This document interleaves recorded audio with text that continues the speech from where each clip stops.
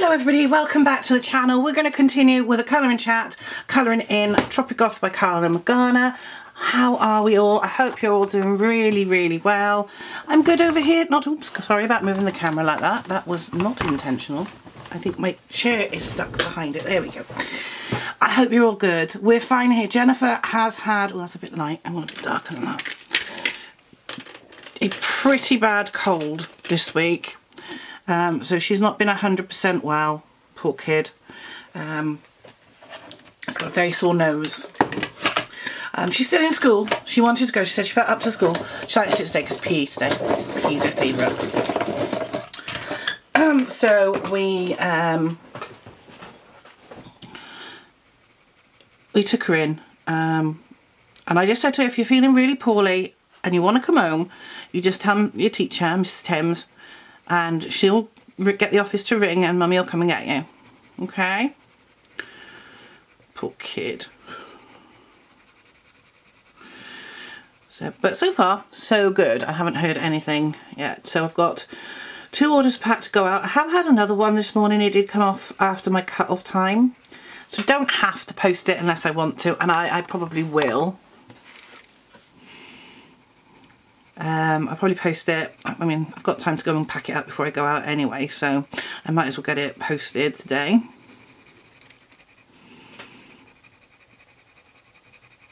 It's very hard at the moment. I'm just doing my best to try and keep going.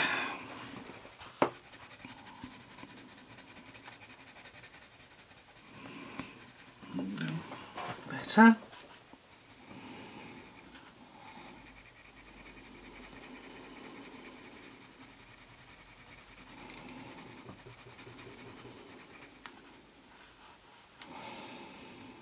So I'm getting the sales. It's just cost of living, everything's slowing down. Even the cheap stuff's it's going, but it's slow.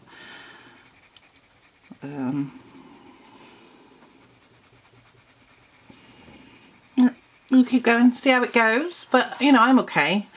I'm just happily pottering along, getting on with life.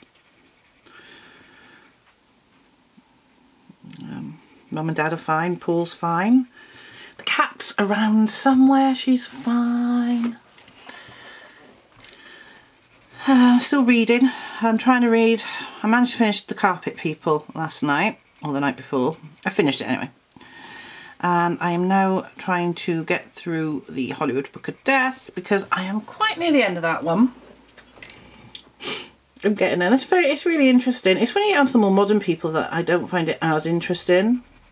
Although it does depend who it is. Obviously River Phoenix was really interesting.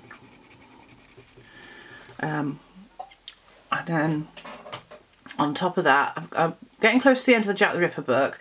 The only thing with that one is, like I said, I do that one when I wash my hair and I dry my hair because it's a big book and it's easy to stay open. I did finish the story I was reading. What else have I got on the go? The Songs of Willow Frost is getting interesting now. It's getting good, so I'm starting to really enjoy that. The Florence Lawrence biography and Little Women, which I've been taking with me when I go to pick up Jen and reading while I'm waiting in the car. So that's good. I'm quite enjoying that. I mean, I don't particularly like them, I must admit, because of course it's old stuff. You know, they're of their time, and you know, they're whinging about not having any money and all that. And I was like, well, join the club, mate. I never had any money when I was a kid in the 80s. My parents didn't have any money. And they're so goody-goody. Oh, I'm going to be so good for Daddy. And all. I was like, ugh. Nobody's that perfect. But there you go. That's just me. I get a bit funny with things like that. But I am enjoying it. It's very easy to read, so that's good. I have got my journal for next year, and I've started with that. I've put some stickers in it, some of my book stickers. And I have written in it, Reading Journal 2024 ready. Like I say, I'm changing the way I'm going to do the journal next year. I'm not going to challenge myself other than the Goodreads challenge. Because I think that's what's held me back this year. I've been trying to do these 3 challenges. So I haven't been reading, and it's been quite hard to do. So it's been hard for me to keep up with the rest of the reading. So I think what I'm going to do there is I'm going to have a break off the challenges. If I want to read Stephen King, I'm going to read Stephen King, because I was going to do Stephen King next year again. If I want to read a classic, which I do like reading them every now and again, I will read a classic, but I won't worry too much about it. I'm going to try and get through my physical TBR. Now, as I'm going past the charity shop this afternoon, because I have to go to the post office, I'll have a bag with me. You know I'm going to pop in there and have a look at the books, so I might have a look at the £1 rail very quickly to see if there's anything interested in there. But usually I go in there to buy books, and the reason I buy multiple books is I feel bad just buying one at 25p and paying with a fiver, because that's all I've got. So that's why I usually buy several, as long as there's something I want. There we go, just had to change the battery, so you know. Ugh. Sharpie pencil bit. Ugh.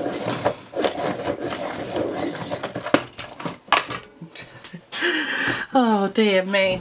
So yeah, I mean, if I go in there, and I buy books, I'm gonna buy like about at least 4, which is £1's worth. Then I don't feel so guilty paying with a £5 note. But if they've got books I want, I'll buy them. They might not have anything. I might go in there and think, oh, they haven't got anything I want here. It's like Paul says, he feels bad buying one DVD because, again, they're so cheap. So he usually tries to find some other stuff. He doesn't look so much at the books because he doesn't know what I've got and what I haven't got. So what I do, you know, if I want books for Christmas, I make him a list. And he gets me newer ones. So I've got to make a list of stuff for his mum to get me.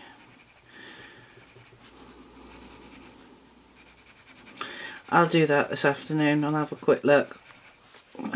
There is a few books that I want still, and I'm happy to have books. I mean, I've got far too many, I will admit, but I love books and I can't help that. Books have been a part of my life as long as I can remember. My dad taught me to read. I was reading really well when I was 4 or 5, when I was Jennifer's age, but there wasn't the amount of TV then that we have now, and there was even less when Dad was a kid. And it is true. So when I was a kid, we had 4 channels if you cast Channel 4 West 4C, but there's never any kid stuff on there. So we had basically BBC One and ITV were the channels that would have the TV on.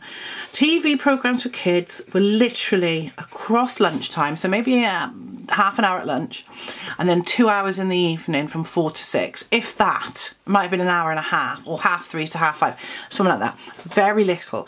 And then Saturday morning you'd have like about 4 or 5 hours. First thing in the morning, so cartoons, and then a programme like Going Live or Number 74 or Tis Was, right back in the way. But we didn't have computers. We did have computer games, don't get me wrong. We had consoles like the Atari. My brother had an Atari that he would use. But we weren't constantly on them, if that makes sense. You know?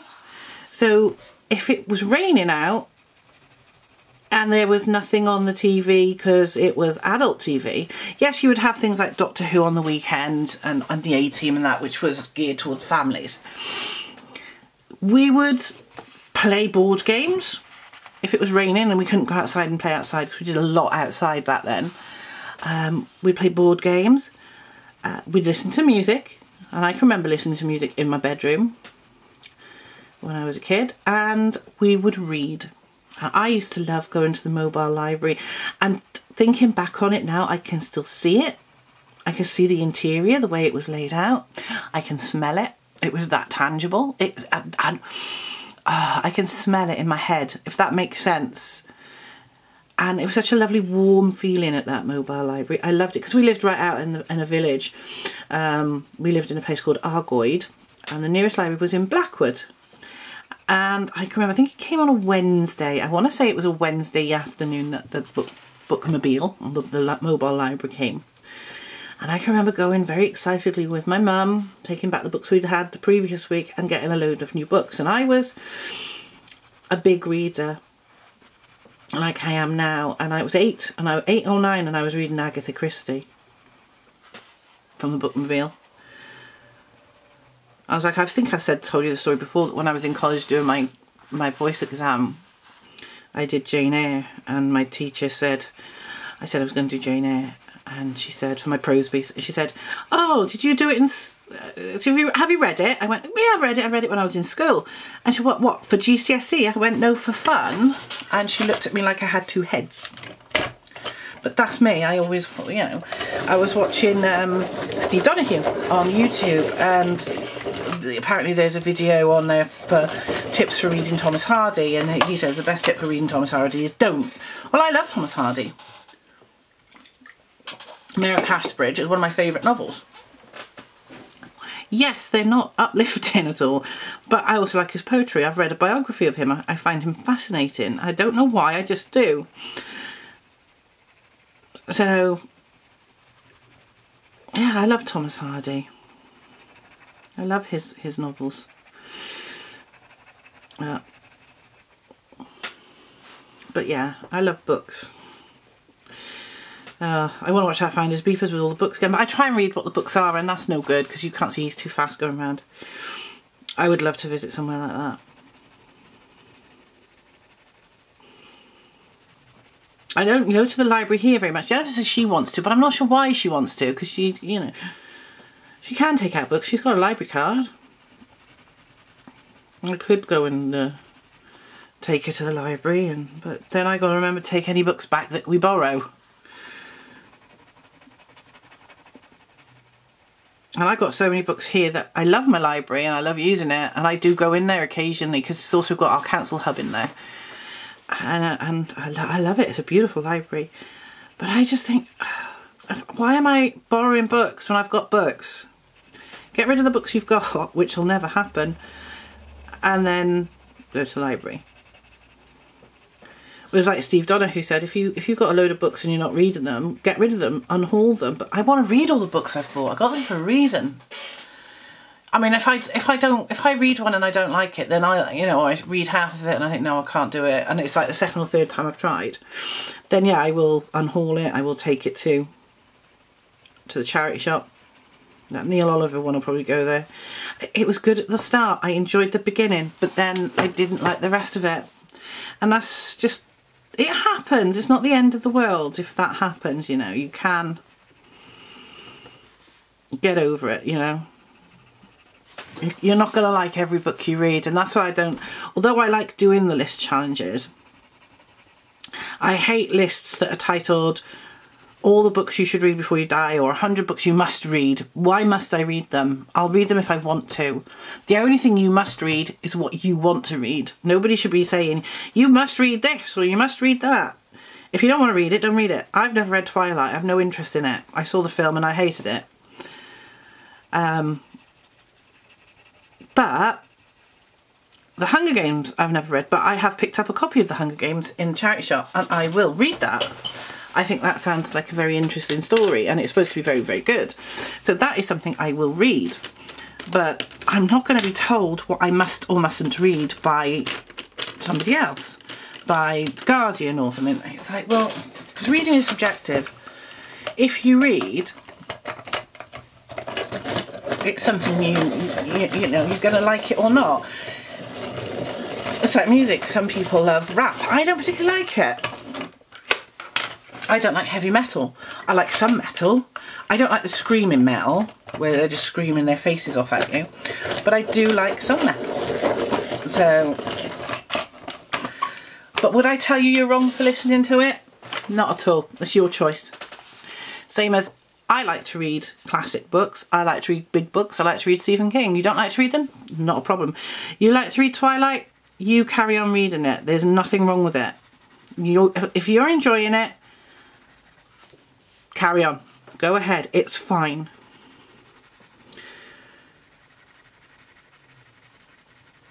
Don't worry about what I think about your reading habits. You just enjoy what you're doing, because the worst thing you can do is tell somebody they shouldn't be reading that. It's rubbish, because if you do that, you're going to kill their love for reading, and that is not what we want. They say that people aren't reading as much, but I see all these YouTubers and BookTokers, and there are hundreds and thousands of them, and they're all really young people, and they are reading. And it doesn't matter if they're reading YA or gay fiction or straight fiction or black fiction. As long as you're reading, I'll read anything. It doesn't bother me if it's got a gay protagonist or it's written by a black woman. Bring it on. I want to experience it. I want to understand their lives, because that's not something I've experienced being a straight white woman. I can't know how a black person feels. I can't. I can sympathise and empathise and agree that it's not right. Same with the gay people and the trans.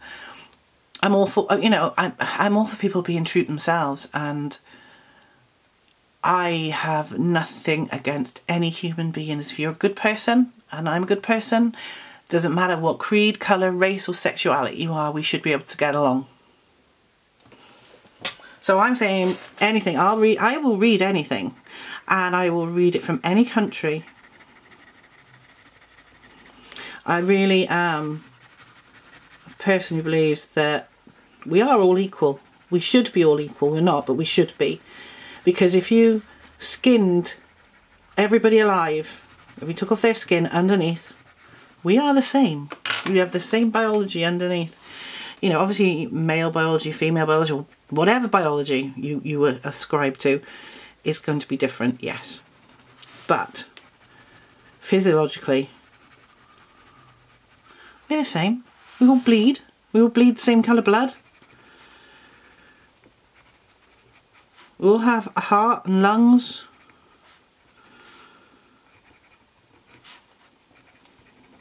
Anyway, it's enough of that.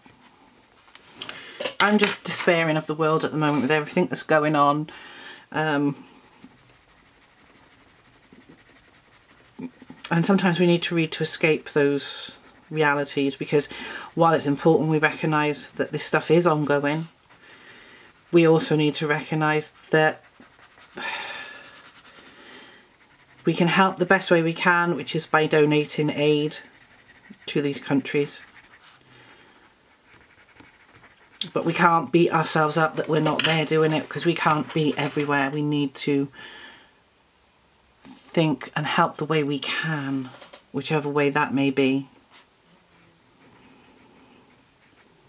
Now recently I've been watching lots of cat TikToks, and the ones I like are the rescue ones, when they rescue kittens and they bath them, because they're covered in fleas and muck and all sorts, and they do get very dirty, the poor buggers.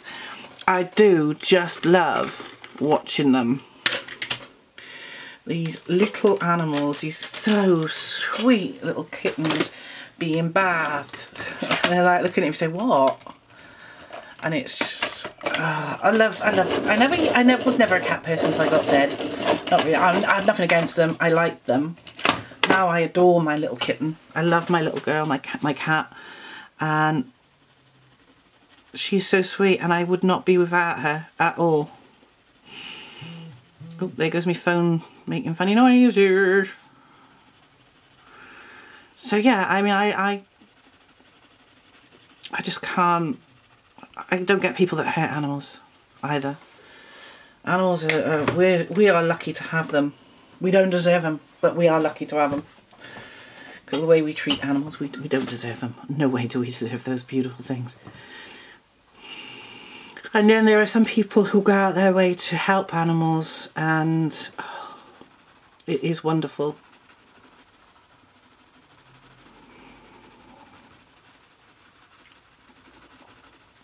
So,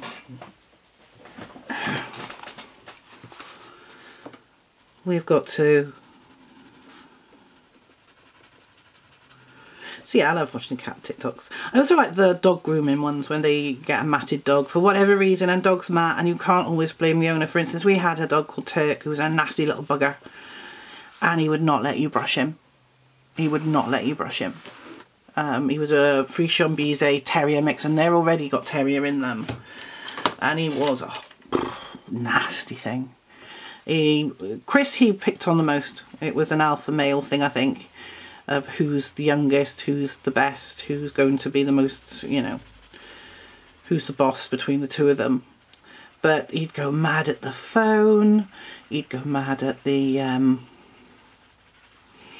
knock on the door, anything like that. That little dog would go absolutely spare, and you'd be like, come on, come on, it's not that bad. It's only the door. But, you know, he would be, oh. But he wouldn't let you brush him at all. He would not let you brush him. He would get really, really antsy with you, very nasty, and he'd have a right go at you. And yeah, it wasn't good. He could also be very lovely and cuddly, but his fur would mat terribly. And we would take him to the groomers and they'd have to muzzle him. He'd have to be muzzled. And we don't know why he was like that, because we never treated him badly. He had nothing but love from us.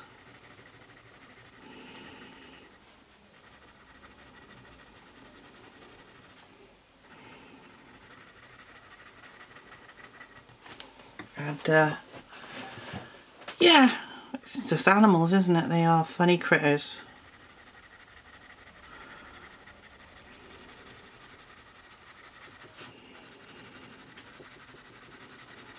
And I mean, I love them all. I love animals.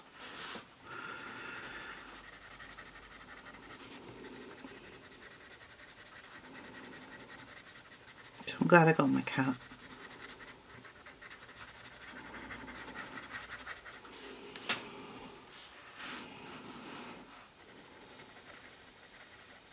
A bit darker grey, I think. It's dark one here.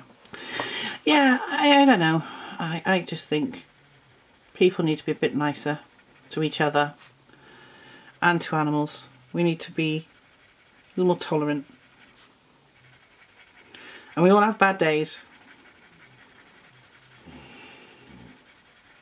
where we might go off on one for whatever reason. We do. We all have bad days. It's normal.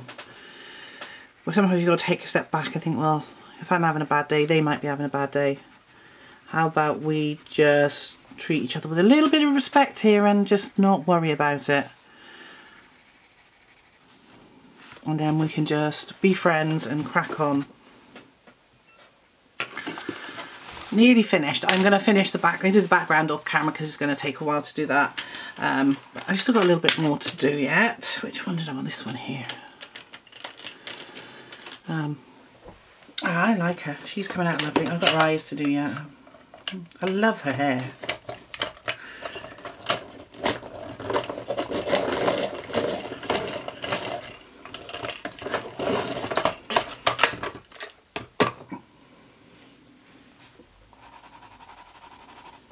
Not really the colour I want. Let's try this one. I always try it on the page that's behind. It's a bit pink, isn't it? Is it pink? No, that's fine, that's fine. You'll have to excuse me, I'll just go off on one myself then. But yeah, it's just a matter of being tolerant of each other, being nice to each other. And I like that on this colouring community, is that we're all different. We've all got the same hobby. We all like different types of colouring and different books and artists and mediums. I like markers. I love my pencils. I love my Prismas and my Polys and my Black Widows, and these are alright. But I also, you know, I like seeing what people buy and what people like. Now, like I said, I'm not a big Disney person, but does that mean you shouldn't be? Of course not. I love seeing the Disney pictures coloured. Oh, there goes the phone again. It's going mad this morning. But I'm not a Disney fan. I do like Disney films, but I'm not that bothered about colouring them. Like I said, I've got my Disney books and I love the ones I've got, and I did see a couple that I wouldn't mind. I'm just not mad on it like some people. But then some people are mad on Alice in Wonderland, and I don't like that particularly. I'm not a big Alice fan. I prefer The Wizard of Oz. Why, I don't know. Maybe it's the film for me that does it with The Wizard of Oz, but it could well be as simple as that.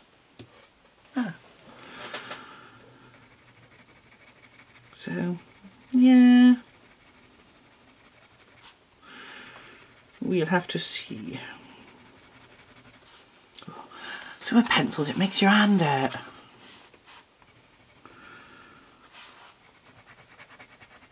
So, So Paul's off out tomorrow to a band. He's going to go with his friend Paul. Yeah, his best friend, one of his friends' name is Paul. And they're going to go and see Shed 7 at the Tram Shed in Cardiff. So that means it's McDonald's for tea tomorrow night. So we'll have McDonald's when Paul goes out. And then he's off Friday, so we might go into town. Do a bit of sourcing maybe. It depends on how he feels in the morning because he's not been well.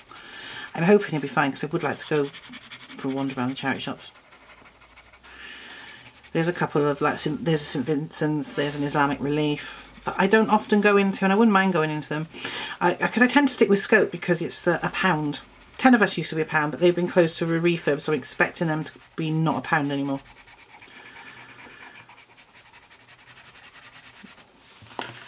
So, yeah.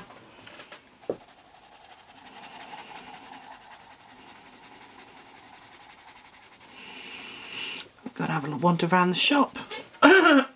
Excuse me, a bit of a cough. Let's have a drink of water. Well, Coke actually, but that's bad. So crack on in a bit. What time is it? Oh, sorry. Plenty of time. I'm going to go and get that other parcel in a minute and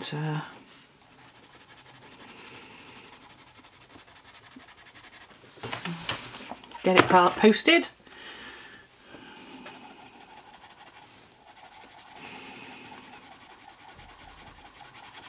I love doing the eBay. I really feel much more relaxed not working at the office. I do. I think it's just simply because of I don't have that stress of having to start at a particular time and having to finish at a bit of time. If I've got lots to do, I'll crack on and do as much as I can. If I haven't, then I can take it easier, and it means that I can sit and make videos more than I used to, because I used to struggle with the time, because I'd get home from work and have some lunch, or I'd finish work and have some lunch, and then it'd be pretty much, by the time I'd finished that and cleared away, time to go and get Jen. And when Jennifer's home, it's hard to do things because she wants me to be with her and do things with her, which is totally understandable. So having been able to just say, right, I've done enough for today, even though I haven't done much today, it just means that I can crack on with this. And tomorrow I've got the doctor, so I'm not going to be doing too much tomorrow. I've got some drafts ready to go live, which is great. I've got some stuff I need to photograph, which I will do. I'm going to start having a look through these slides, and I'm just going to literally look at them. I'll put them in the slide viewer so I can plug that in one of the slide viewers, look at them, and then just count them into hundreds. I'm going to keep the boxes, the cases that I've got, because I think those cases would be handy, because I do shoot slides myself occasionally. It's not very often these days, but I have got a few, and I've got all my mum and dad's. So I think I'm going to test the slide projector and potentially keep that. I really want to see my Marilyn photographs, not of Marilyn, of her clothes and stuff from the auction, and my photos from New York, and any other slide films I've done. I'd really like to see them projected on the big screen onto a big wall, which I can do in the other bedroom because it's a cream wall. So it'll show up quite nicely, and I'd love to see what the Kennedy dress looks like up there. So I'm going to try and see if that works. Oops, never mind. Right, oh, my hand is hurting now. Ugh. It really is. We're going to do her eyes.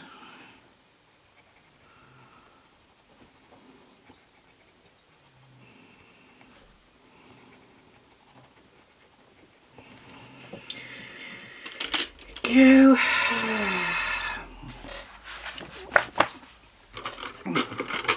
I love these trays. They're really good. Although I've got to put them all back, which is a boring bit. I'm going to finish this bit off and I'll do jewellery. But like I said, I'm going to do the backgrounds later. I'll probably take them into the bedroom. I don't know, I've missed a bit, I can see.